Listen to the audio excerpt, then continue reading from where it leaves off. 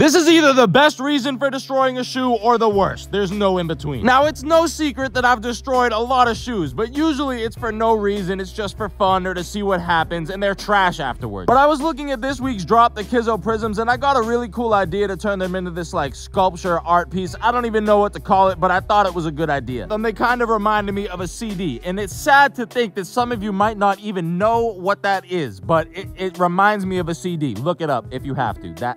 If you have to, that's crazy. And then I took all the little pieces from the shoe that I cut up, which took me hours. It was ridiculous how long that took me. But I removed every single stitch from that shoe and I broke it up into all its individual pieces. And then I got the idea to kind of throw an off-white type of spin on it and put the words Big CD in quotes on the front of it because I thought that was kind of funny because it's the size of a vinyl record, but it looks like a CD. Do you get it? And this is our final result. It's beautiful.